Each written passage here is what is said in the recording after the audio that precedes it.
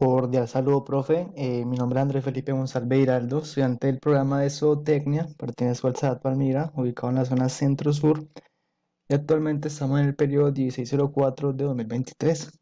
Vamos a dar respuesta al punto 5 de la tarea 1, referente al curso de cálculo diferencial, el cual se basa en unos problemas de aplicación que presentan un enunciado. Nosotros debemos resolverlo y sustentarlo por medio del presente video. Asimismo, representar la función en la aplicación GeoGebra. Este enunciado dice que un agricultor tiene 100 metros de valla para encerrar un nuevo cultivo en una región rectangular. Esto con el fin de evitar que algunas gallinas de la finca ingresen y echen a perder la plantación. Entonces tenemos unas preguntas de acuerdo a ese enunciado, ¿cierto? ¿Cuáles son? ¿Cuáles deben ser las dimensiones para que el rectángulo tenga la mayor área posible? Y hay que tener en cuenta que para un rectángulo el ancho y el largo es igual a la mitad del perímetro. Entonces, como bien lo dice el enunciado, el agricultor tiene 100 metros de valla, entonces el perímetro sería 100 metros. A su vez, este ancho será de 50 metros, ya que equivale a la mitad por ancho y largo, a la mitad del perímetro. En este caso son 100. Eh, Tenemos que organizar la función 2x más 2y. En este caso lo representamos como el ancho y el largo. Lo dividimos sobre la totalidad pues, del perímetro, que sería 100 dividido igual 50. Entonces lo que sigue es hallar el valor de x, representando la siguiente función, que sería eh, ax igual x por 50 menos y. Ahora despejamos los paréntesis, que sería una función cuadrática, x al cuadrado más 50x. ¿Cierto? Ahora tenemos que eh, hallar el valor de x. Por ejemplo, nos pide el ancho y el largo. Nosotros debemos aplicar la fórmula x, que es uno de los lados.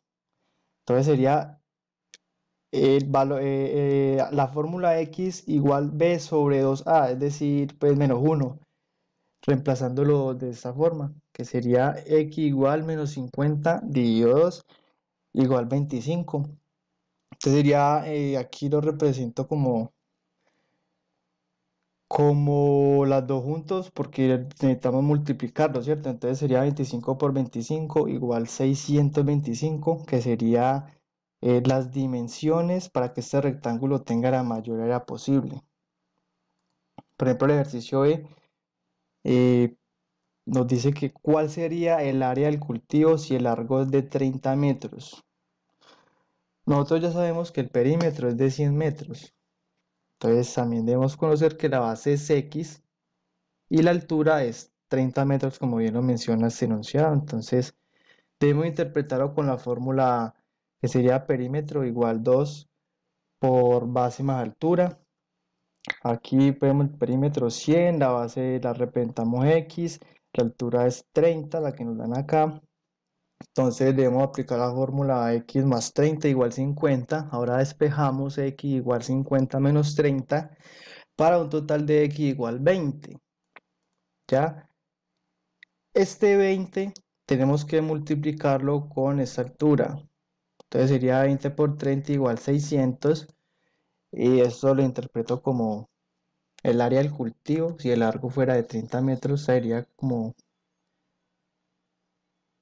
la amplitud, 600 metros cuadrados.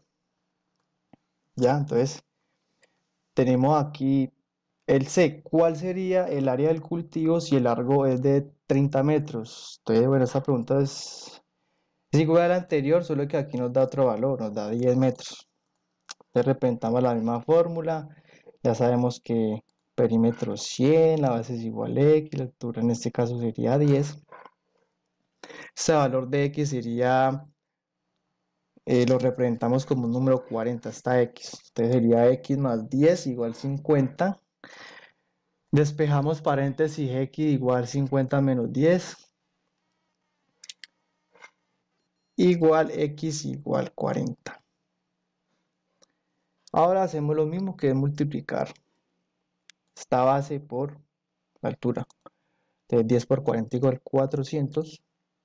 Y lo mismo, si el área del cultivo es largo, si el largo fuera de 10 metros, aprovecharemos 400 metros cuadrados. La última respuesta nos dice que es posible que la valla tenga de largo 50 metros o más. Yo pongo que no es posible porque la base que tiene el agricultor es de 100 metros de valla. Entonces, como bien sabemos y nos explicaron, el ancho y el largo componen la mitad del perímetro, que para el caso que nosotros estamos revolviendo es de 100 metros. Entonces, matemáticamente este valor pues, sobrepasa la totalidad del material que se encuentra disponible para este área. Y aquí, por ejemplo, está la función que derivó del resultado, como bien lo hice en el punto A. Esta función nosotros la pusimos en GeoGebra. Este gráfico nos dio de esta siguiente manera. Entonces, yo lo puedo volver a representar acá, sería función, la función de x igual menos